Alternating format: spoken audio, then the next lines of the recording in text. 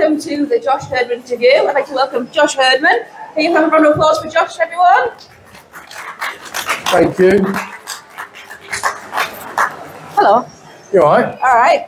First of all, I'd like to congratulate you and your wife on your beautiful wedding. Thank you.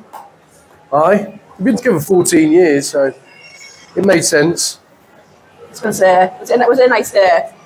Yeah, it was really good. It was really good. A few hiccups. There always is. Which is kind of normal, I guess. Yeah, there always is on weddings. Something always goes wrong. Yeah. Spider-Man. Spider-Man is somewhere. Yeah. It was good. Very good day. Good. Good. Right, so you're widely known as Gregory Goyle. Yep. From the Harry Potter series. How has that role impacted your life? And career? A lot, yeah, a lot. I often think, like, where would I be? What would I be doing if I didn't get the part? A lot of experience, a lot of memories, a lot of yeah, it was really life-changing. Yeah, I mean, but like, unfortunately, Goyle was a relatively small part. I mean, he's always there, kind of, with the Slytherins, with Malfoy. Yeah. But the part wasn't quite big enough to, you know, to put me on the map, sort of thing. So, still a struggling actor. Yeah, just still trying to sort of chip away at the auditions and just be patient, I guess, because with this acting game, you just don't know. I mean, it sounds like kind of cliche, but you really just don't know what's around the corner. I could get an audition next week. I could be perfect for it, and it could completely change my life. Again, just like Harry Potter, basically. So yeah, so I think that's why sort of you stick at it. I was talking to another actor the other week about the audition process and how you haven't got to take it personally, because you might not just be what they're looking for on the day, because it could literally be you could give the world's best audition, but at the end of the day you've got black hair. Exactly. Yeah. And that's how fickle it can be. That's totally. Yeah, I totally agree with that. I mean, a lot of the time, not all the time, but a lot of the time, I think that they've made their mind up before you even opened your mouth. Yeah. Because the character that's been written, the producers, the director, they have a mental vision in their head of what the character of who the character is, and you either match that or you don't. So I guess that's when you would go to the second stage to get a recall. You know, you go to the second auditions.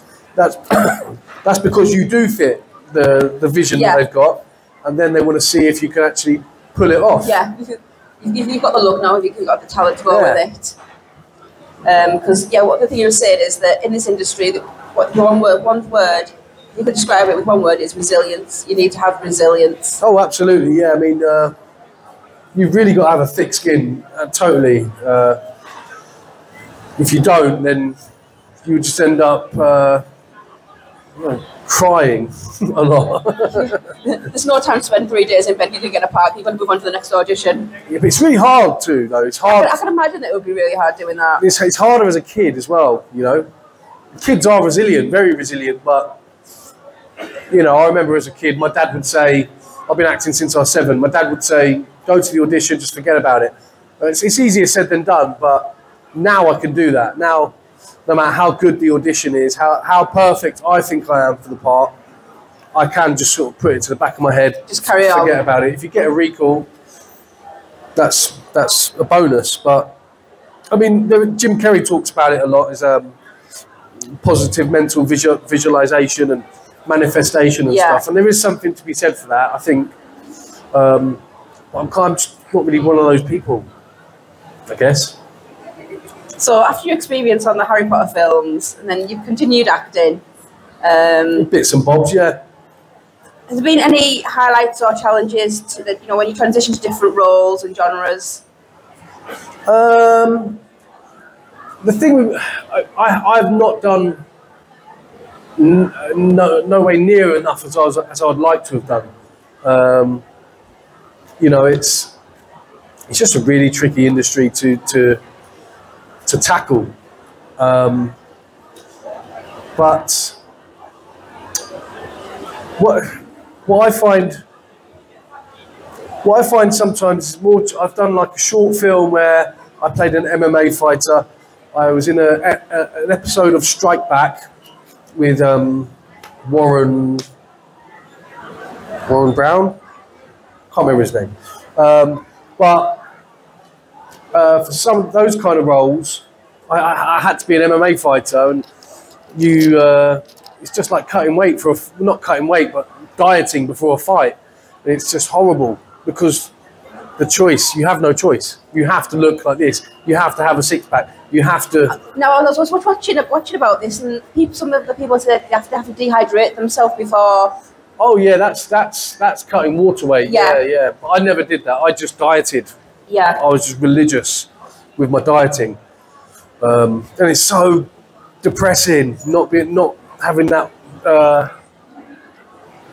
not having the option to eat when you love food, you know. Yeah. So, when you were doing the Harry Potter films, you were a child. So, what are the challenges growing up? Because you grew up on the Harry Potter films. So, how did you navigate being a child actor and growing up? I was quite lucky, I guess, because Boyle was a smaller part. It's not like I couldn't go to the shops. I wouldn't get mobbed. I have been mobbed, but it's only like two or three times. So I got to live the best of both worlds. I had my personal life, which was relatively personal, uninterrupted, yeah. and I had the Harry Potter life as well. My schedule was pretty random. So I'll be on set for a couple of weeks doing this scene, then I'll be off for a week, then I'll be back for a few days, off, on, off, on, off. It's not like I was there the whole time, so I still maintain friendships outside of Harry Potter as well. So, but you know, the main guys, I don't think they really did. They didn't have much, especially Dan. I don't think he had many friends outside of it. Now, during Harry Potter, Crabbe got replaced. Yeah. So Jimmy was replaced with Louis. Yeah. Which must have been difficult transition because difficult things were happening behind the scenes. Yeah. So how did that all affect, and how did you manage to cope with the? I felt sorry for Jamie. But they did what they had to do. He'd been let off quite a few other things, and they did what they had to do, but it didn't stop me feeling sorry for him. I mean, just generally in life, I think he was just, besides getting Harry Potter and landing a role in one of the biggest movies, but besides that, generally in his life, he'd been dealt a pretty crappy hand, to be honest. And Jamie was never an actor. He was scouted from primary school. That does make a difference. Yeah, I mean, I've been acting since I was 7. I've done like a bunch of TV commercials. I've done a little episode of this, a little episode of that. I knew how to behave on set. Well, yeah, to a certain extent. I wasn't an angel. And a lot of the actors were, we've grown up in this industry, yeah. So, but Jamie, he's taken from his primary school in Kilburn, which is a rough area. He came from a rough part of London, and he's thrown into this Warner Brothers set, and without any sort of guidance really, or any. They don't give you like a briefing, or they don't give you any training on how to behave on a set. That's harsh. So he found it quite hard, I think, and he played up a lot of the time, but. Just the way it is, I guess. I think, you just got scouted, so it's just, it's the way it was. And so then Louis came in. So was it like starting to build a bond with Louis and working with Louis? Well, Louis, we all knew Louis already because he was the stunt double for one of the kids earlier, wasn't he? He was a double for Alfie Enoch. Yeah. Dean Thomas. And then I think he made such an impression with the producers. I think he was very like sort of well-behaved and professional, and he made a good impact on the producers. He's got a good look, so it made sense to bring him in as Blaze Zabini. And to be honest, no disrespect to Louis. I love Louis, but it felt odd without it being Malfoy, Crabbe, and Goyle. Yeah. But you know, just the way it was, and I think he did a good job as Blaze Zabini. But yeah, it did feel a bit odd, and obviously, Crabbe was meant to die he dies in the book, and then Goyle gets saved, and then I was saying to somebody earlier this story that the producers called me in and they was like, oh well, you know, Jamie's no longer with us. We had to get rid of him, and so we were thinking, how do you feel that Goyle dies instead of Crabbe, and we're gonna save Blaze Zabini? And they was almost like asking me like, how do you feel about that? I was like, well, I don't really have a choice, but awesome. Like, great, I get a death scene in Harry Potter. That's well cool. Yeah, I was like, awesome. But as an actor, a death scene is quite a cool thing to do, you know. If that wasn't me, I would have dragged that death scene on for a good half hour. Sorry? So if that was me, I would have dragged on that death scene for a good half hour. Really I would have been flailing on the floor and everything. Really ham it up. Yeah, absolutely. It would have been absolutely the most tragic death scene. Now, you mentioned earlier about MMA, but you also actually have an interest in MMA, don't you? I what? Actually have an interest in MMA. Oh yeah, I love MMA. I'm not an avid. I don't watch it religiously, but when I was doing my martial arts training, I got really into it. Yeah. Now, has that had any effect on your life? Has it taught you anything? Oh yeah, big time. I think martial arts and it teaches you discipline. A discipline, not like the discipline that your parents give you when you're a kid. It's more like fitness and your body and self-control. Yeah, I think every child should be made to do a martial art because there's no negative to it. Well, the only negative is that you could get hurt. Like, but you know, you get hurt playing a game. You get hurt doing anything. Yeah, exactly. You get hurt. You stub your toe.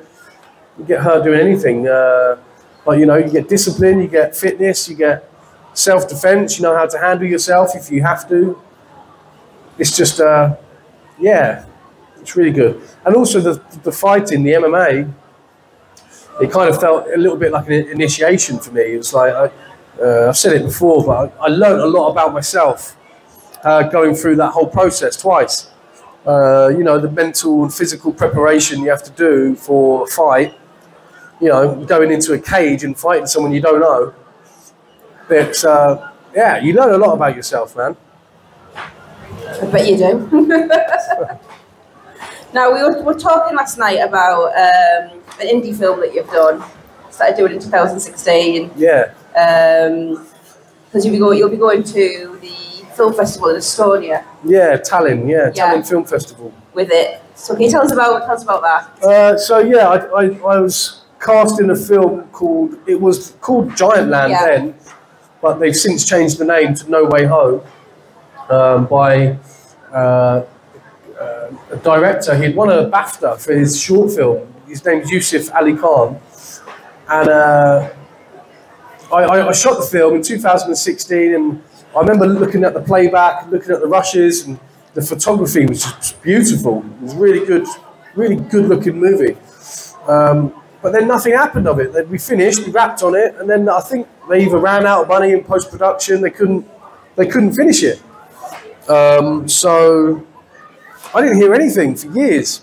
And I think it was either the first or the second lockdown, either just before or just after, when they'd just, you know, they'd let you do more stuff. Yeah. It was just easing off the restrictions. And I went and got a call from the director. He said, do you want to come and do some ADR for this film? Which is, you go to a sound studio and the film's edited and finished, but you record the the stuff which they, if the sound was bad on the day, you just re-record the sound. So I did that, and then again, nothing. Just didn't hear it. Nothing like for a year, 2 years, 3 years, however long the pandemic was ago. And about 3 weeks ago, he calls me up again, the director. He says, "Oh right, we finished the film." He was like, and it's premiering at a film festival in Estonia, Tallinn Film Festival, which is not a bad festival. It's not like a top one, but it's not. It's known about. It's a known festival. Yeah. It's not by any means down at the bottom. No. Yeah. Do you want to come and watch it there? I was like, yeah, 100%. So I still haven't seen the film, but I'm going to see it next week. Yeah. So you can see the trailer for it on IMDb because I was watching that.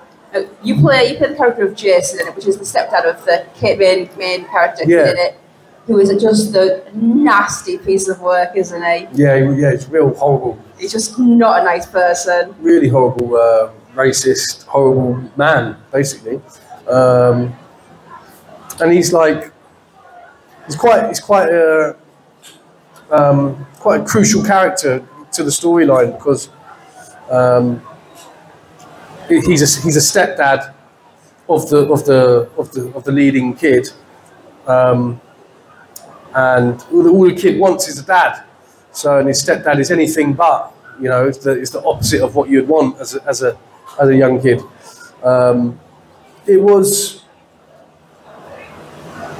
It's quite fun to play that. I was going to say, what was it like to play that? It was harsh. And then I have to get physical with the boy, and I have to really completely lose it with him. And that was kind of, I didn't really enjoy that bit. So once you filmed a scene like that and they've called cut, I mean, do you go over and talk to them or? Well, yeah, I'll speak with the director and him before and just say, look, I'm going to really go for this, you know, and he was very professional. He's a real good professional kid, and he was like, "Yeah, you know, whatever. Just do what you got to do." It's hard to find the right amount, you know, because at the end of the day, that is a child.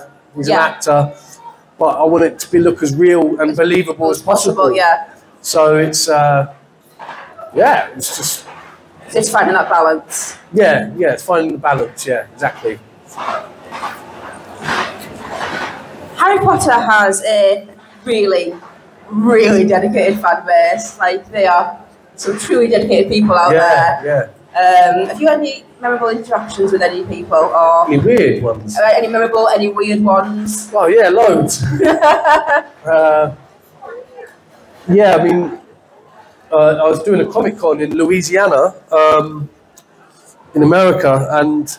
So this is not the first time it's happened a couple of times actually, but this was the first time, but it's not the only time.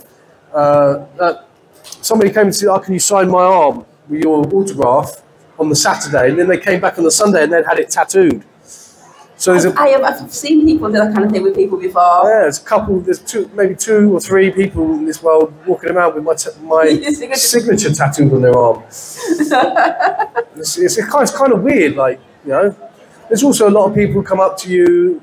This happened countless occasions. And they just burst into tears and they say, "Oh, Harry Potter meant so much to me. It changed my life." And even some people have said, "You know, I was suicidal and Harry Potter saved me." And I'm always like, "Wow, I'm honoured that you'd say that." And it's not because it's me. It's because I was a part of something that. You're part of a franchise that saved them. Yeah, that meant so much to them. But I never really know what to say to them. It's kind of awkward, but you know, you're happy, but it's kind of an awkward situation. Yeah, a little bit. But you know, just get on with it. See, have you met anyone that's got a portrait of you on their arm yet? No, I don't know, not yet. No. Because I know some people have a portrait of you on their arm. Really? It's Goyle, yeah. Oh, I'd be interested to see that. I was like, yeah. That's weird. Yeah, I was going to say, have you come across anyone that's got like Goyle on their arm yet? You'll just whack it out and go, "There's Goyle." In addition to acting, you are also a father. Yeah. How do you balance your career and responsibilities of being a parent as well at the same time? Well, I'm basically a full-time dad. You know, I don't have a regular job. I'm quite lucky, like in that way, I guess. A lot of guys, they work full-time. They don't get to see that much of their kids, but I do all the school runs. You know, I take them to their after-school clubs. They do judo 3 times a week, and I enjoy that. I feel lucky that I'm able to do that because, you know, it goes so quick. And if you're not, and then it zooms by. So I feel very lucky that I can do that. I'm in a position to do that. But if you know, sometimes I don't like leaving them. You know, sometimes, you know, you have to go away. I mean, acting is I mean, I haven't got any jobs coming up or anything at the moment, but I have had to go away and travel quite a lot with acting, various jobs, and the Comic Cons. So it's never nice leaving them, saying bye. But always come back. And they demand that I bring them a present every time. I mean, I don't blame them. I mean, that you must take the presents back. Yeah. Now, I just want to talk to you. They were getting into acting as well. Are they still? Is that still something that they want to pursue? Sorry? Last time I talked to you, I think your oldest was getting into acting. My eldest has got the same agent I had at his age. They didn't just say, oh yeah, we'll have him. He had to audition to get into the agency, but he's with them. But he hasn't had a job yet, unfortunately. He is good. He's got I guess a bit like me, just quite sort of natural kind of rawness in their acting. You know, I was never trained how to act. I just kind of be as believable and real as possible. Yeah. And he's got something. There's something about him. But he got really close. He got down to the last 2 kids for a corn advert. But yeah, fingers crossed he gets something soon because he's. I have no doubt he will. Yeah. Going back to the film where you played the stepdad Jason, being a father yourself. Yeah. And then playing that role, which was such a horrible person. Did being a father impact the role while you were doing that? Or did you, when you went back and you saw your own kids, were you like, I'm so glad I'm not like that? No, I don't know. I guess in a way, but I was like, you know, when you're doing it on the set, like I was the character, I was that, you know. Yeah, you've got into the mindset. I wouldn't say I was method, but you're in that when you're in that zone completely. So I'm not even thinking about my own kids at that point. But yeah, I mean, it's a sad thought to think that there are some dads out there like that, and if not worse. Yeah, it's horrible to think about that. So, when you're going for like different roles, how do you approach like the character development and preparation for the roles? Is there anything specific that you do? To be honest, I haven't had anything quite big enough. I haven't really had anything that big enough or substantial. Where, I mean, that film we're talking about, that's probably one of my biggest parts that I've ever had. That and Marcella. But with Marcella, there was so much backstory to the character, which wasn't. It was just what the director had told me. He's like, so he's a ex-soldier. He got dishonorably discharged. He was on the battlefield and had to pull the trigger, and he didn't, and he lost like comrades. The director had told me all this backstory and stuff, and but it didn't really come through. They didn't really touch on that in the actual series. But I kind of wanted to do something. I wanted to go to like old military ex-vets sort of. Oh yeah.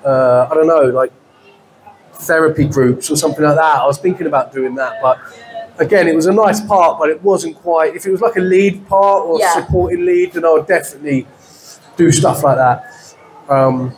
I want to do stuff like that, you know. I'm waiting for something to really get my teeth into where I can.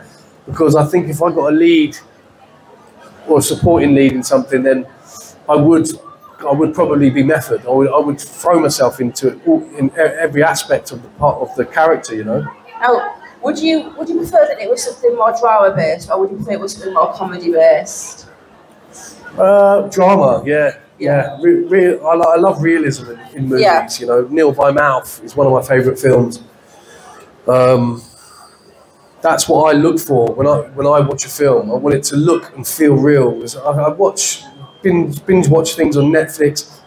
I start so many series, but I just don't believe it. It doesn't look real. Everything looks too polished or too neat and tidy. The lighting's not right. It's like a living room wouldn't look like this. You know, it needs to be darker. You know, there's no spotlights in living rooms. It's not messy enough. Yeah. You know, it's not real, and I just lose interest if it's not like that. The last thing which I really loved was a movie called Tramps. Okay. I think it came out in 2017. Now that is exactly the type of thing that I like. It's just, even though the storyline's far-fetched, but everything else is believable. And it makes the far-fetched storyline more, you just believe it because of set decoration, everything, the production. Just the way the set. The production design and stuff, yeah. So, do you have any long-term career goals? Is there anything where you've said, like this is what I want to achieve? Kind of. I mean, I just want to keep acting. I want to, you know, it's quite hard to be proactive as an actor because you've got your agent. And besides changing your agent, it's not like a huge amount you could do. You can have some acting lessons, or you can work on your American accent or stuff like that. But nothing that's really going to actually get you, like, I can't go out and speak to casting directors, and I can't find the scripts, you know, it's so you're relying on your agent. So it always goes through the agent? Yeah, basically. So, yeah, but I mean, I guess, I don't think there's any actor in the world who doesn't want to win an award of some kind, you know, like, yeah, I'd love to win a BAFTA. Who knows? You never know what can happen. An Oscar, like that's, yeah, like to win like quite a prestigious award for your craft. That's the best thing that you can. That's what I'm aiming for. You know? I mean, watching the trailer of the film that's at the film festival the other night, it is beautifully filmed. Yeah, it's done really well. I can see that doing really, really well. I hope it does. Yeah, thank you. Fingers crossed. You don't know. Because it could get picked up by a different film festival and other stuff. And the better it does at the film festivals, then the better sort of distribution deal you'll get. Good. Oh, before we go, I'm going to do this and that questions. Oh, yeah. Because I know you like these ones. Yeah. Right, you ready? Yeah. Ready? Fire away. Okay. Coffee or tea? Coffee. Summer or winter? Summer. Cats or dogs? Dogs. Books or movies?